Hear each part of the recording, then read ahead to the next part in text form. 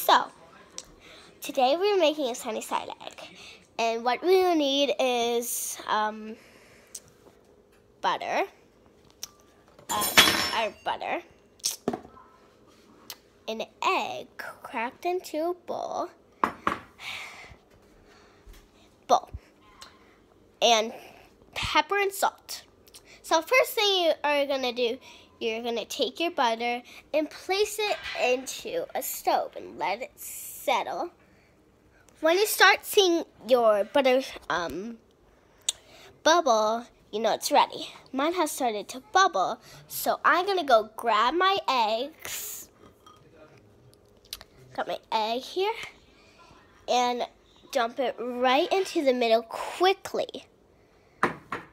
And then you'll see the